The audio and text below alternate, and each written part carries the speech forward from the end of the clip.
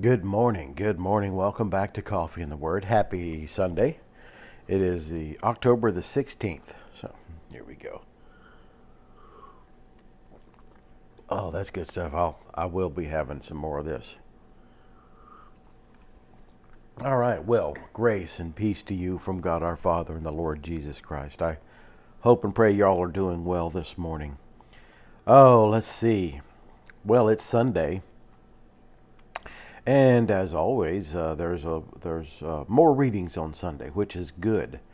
Let's see. We're going to start off in Jeremiah, and then we have a reading in Psalm 119, and then we're going to Genesis, and then Psalm 121, and then 2 Timothy, and then the Gospel of Luke. So here we go. Jeremiah chapter 31, verses 27 through 34. And as always, may God bless the reading of His Word. Here we go. The days are surely coming, says the Lord, when I will sow the house of Israel and the house of Judah with the seed of humans and the seed of animals. And just as I have watched over them to pluck up and break down, to overthrow, destroy, and bring evil, so I will watch over them to build and to plant, says the Lord. In those days they shall no longer say, the parents have eaten sour grapes, and the children's teeth are set on edge.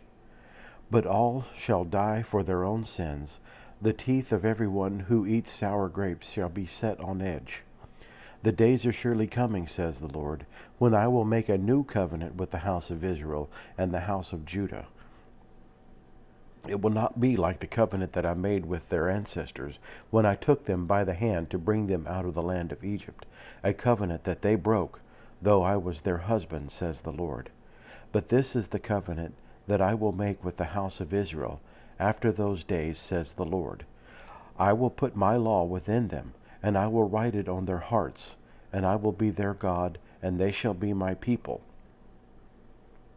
No longer shall they teach one another, or say to each other, know the Lord, for they shall all know me, from the least of them to the greatest, says the Lord.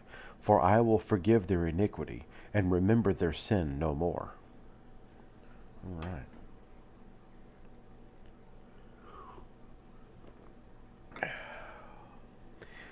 All right.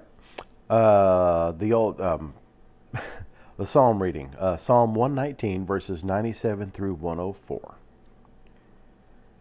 Oh, how I love your law! It is my meditation all the day long. Your commandment makes me wiser than my enemies, for it is always with me. I have more understanding than all my teachers, for your decrees are my meditation. I understand more than the aged, for I keep your precepts. I hold back my feet from every evil way, in order to keep your word. I do not turn away from your ordinances, for you have taught me. How sweet are your words to my taste, sweeter than honey to my mouth. Through your precepts I get understanding. Therefore I hate every false way. All right. The next reading, Genesis chapter 32, verses 22 through 31. So here we go.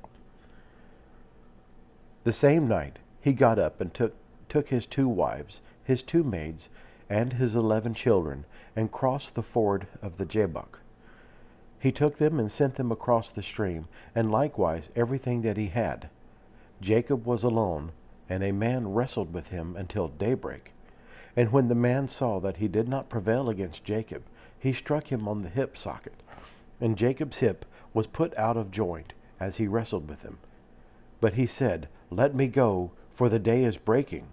But Jacob said, I will not let you go unless you bless me. So he said to him, what is your name? And he said, Jacob.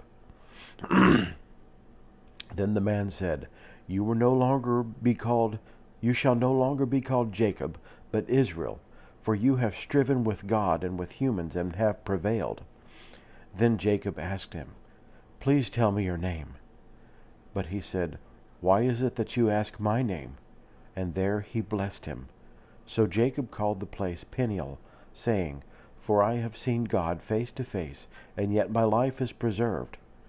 The sun rose upon him as he passed Peniel, limping because of his hip. Interesting. That's always an interesting story.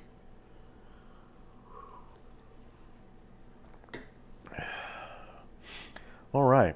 Psalm 121. Here we go. I lift my eyes to the hills. From where will my help come from? From where will my help come? There. My help comes from the Lord, who made heaven and earth. He will not let your foot be moved. He who keeps you will not slumber. He who keeps Israel will neither slumber nor sleep. The Lord is your keeper. The Lord is your shade at your right hand. The sun shall strike you by day, nor the moon by night. The sun shall not strike you by day, or the moon by night. The Lord will keep you from all evil. He will keep your life. The Lord will keep you your going out and your coming in from this time on and forevermore. All right. My apologies for the stumbling.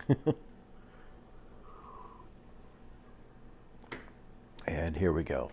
2 Timothy chapter 3, verses 14 through chapter 4, verse 5. So here we go. Turn it this way. But as for you, continue in what you have learned and firmly believed, knowing from whom you learned it, and how from childhood you have known the sacred writings that are able to instruct you for salvation through faith in Christ Jesus. All Scripture is inspired by God and is useful for teaching, for reproof, for correction, and for training in righteousness, so that everyone who belongs to God may be proficient, equipped for every good work. In the presence of God and of Christ Jesus, who is to judge the living and the dead, and in view of this appearing and his kingdom, I solemnly urge you, proclaim this message, be persistent whether the time is favorable or unfavorable. Convince, rebuke, and encourage with the utmost patience in teaching. For the time is coming when people will not put up with sound doctrine, but having itching ears, they will accumulate for themselves teachers to suit their own desires, and will turn away from listening to the truth and wander away to myths. As for you, always be sober, endure suffering, do the work of an evangelist, carry out your ministry fully. Wow. For the time is coming when people will not put up with sound doctrine. I think we're there. Of course, that's been going on forever, but that's... All right. Get a little coffee here. All right. The Gospel according to St. Luke, chapter 18, verses 1 through 8. Here we go. Then Jesus told them a parable about their need to pray always and not to lose heart. He said, In a certain city there was a judge who neither feared God nor had respect for people. In that city there was a widow who kept coming to him and saying, Grant me justice against my opponent. For a while he refused, but later he said to himself, Though I have no fear of God and no respect for anyone, yet because this widow keeps bothering me, I will grant her justice, so that she may not wear me out by continually coming.